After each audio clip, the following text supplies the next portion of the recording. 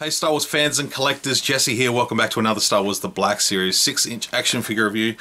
This time we're looking at the new Empire Strikes Back Darth Vader from Wave 3 of this collection, the 40th anniversary collection for Empire Strikes Back.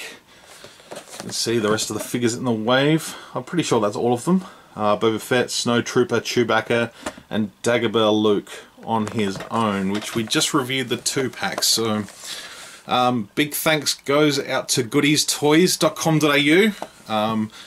He grabbed one for me, so I was very excited to grab this figure. I do have the regular release on pre-order, but I might leave that one boxed. But you can never have too many Vaders, and Hasbro knows it. So I'm going to be opening this one up, and we'll get a close look.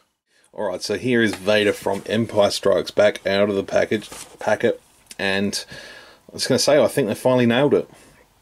It's taken a few Vaders over the years to really get it right.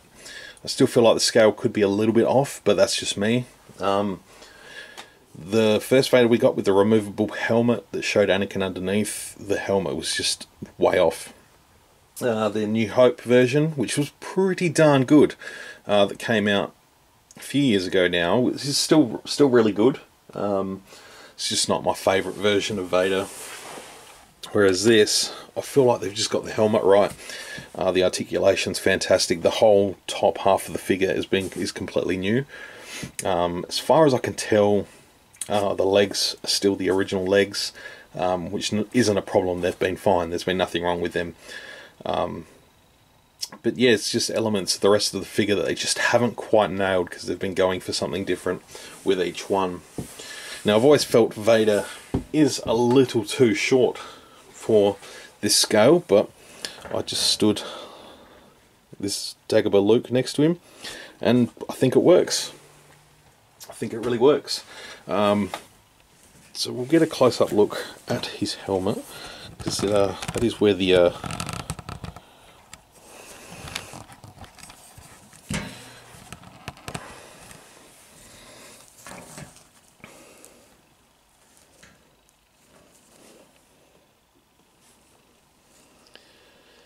so it's got seem to have got the angles right. Just got that sort of, the brow of the helmet is just sort of hitting those right angles to give him that sort of fiercer look.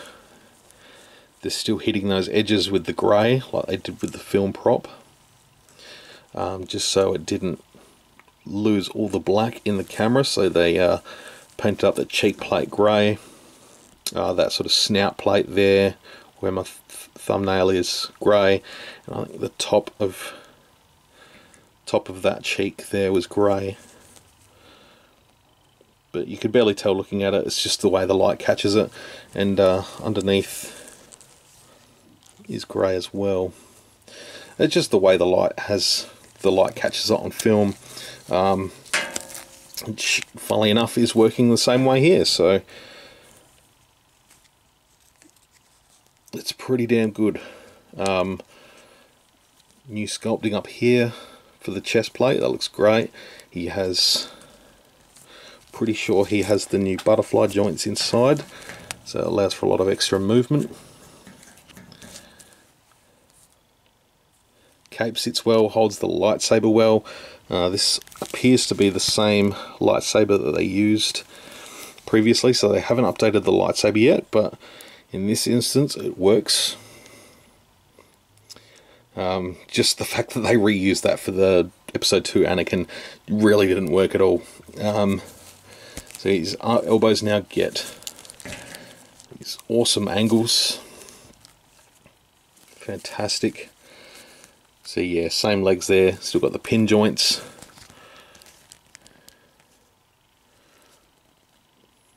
Pretty sure they're new, they could be. Pretty sure they're used, they could be new. Too lazy to check, but that's okay. I'm showing you the figure that it is. But yeah, I'm just really digging the look of this Vader. It's almost tempting to get the carbonized blue one now, honestly. just for something different, for if not just for my Vader shelf. But yeah, I'm really liking this Vader a lot. I managed to have him holding the lightsaber with two hands, which he hasn't been able to do very well in the past. But you should be able to get some pretty dynamic poses with this Vader now. Yeah, I'm really impressed. A great bunch of figures coming out at the moment. And, yeah, this is one I've been very much looking forward to. Really keeping my fingers crossed that they can finally nail a Vader, and I feel like they have in this instance. Looks good. So a little bit of green paint there stuck on the belt, but that's okay. It's behind the cape, so who cares? It's a nice Vader. Let me know what you think in the comments below. Drop any feedback or anything you want. That would be cool. Until next time, may the Force be with you.